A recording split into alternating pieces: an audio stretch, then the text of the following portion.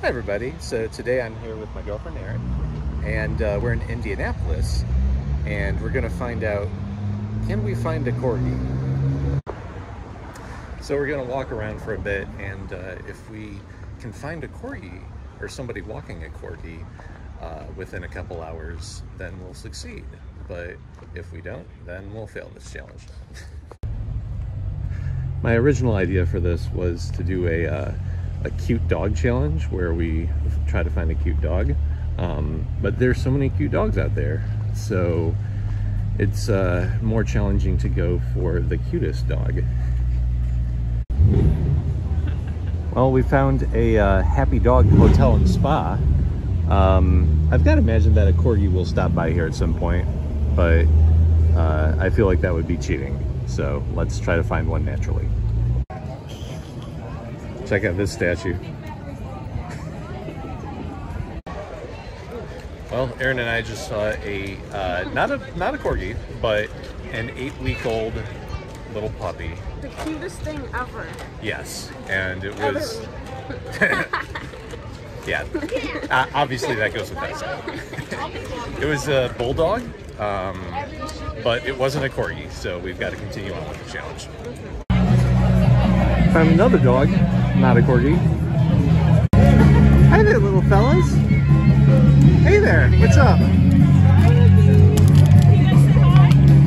Oh my god, they're so cute.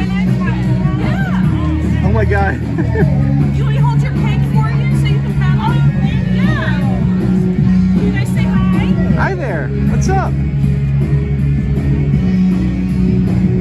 She gives kisses a lot, So yeah, challenge already a success. So I guess we'll just continue to walk around here and hopefully find some more Corgis.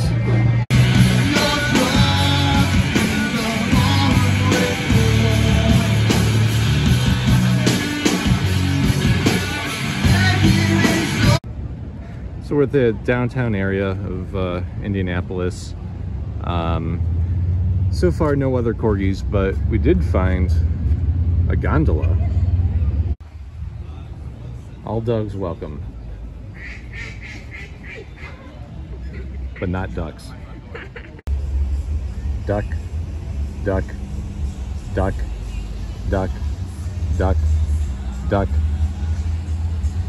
Big duck. We've been walking around Indianapolis now for a bit, and this part definitely doesn't seem to be the dog part of town. This is more the broken windows and ducks part of town. We just saw a Shiba Inu, which, I mean, it's not a Corgi, but it is a Shiba Inu. Well, that's the end of our adventure today in Indianapolis.